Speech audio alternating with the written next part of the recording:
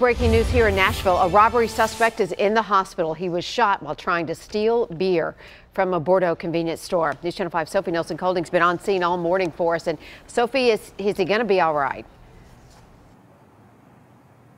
Police do think that he's going to make it out. They were actually interviewing him earlier at the hospital. Take a look. You can still see that case of beer on the sidewalk over there. It's a red box of Budweiser bottles. Now, that is what this whole story circles around. We were here earlier when police and crime scene investigators were here. They actually had the whole gas station, that whole sidewalk taped off. Take a look at our video from earlier this morning.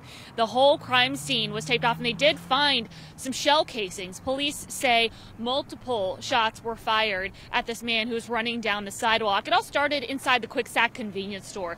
According to the clerk, he says a man came in and tried to steal a case of beer and told the clerk that he had a gun. Well, he took off running with that case of the beer, and the clerk followed after him, chasing him down the sidewalk and shooting him in the right thigh. And that's when he was taken to the hospital with an ambulance.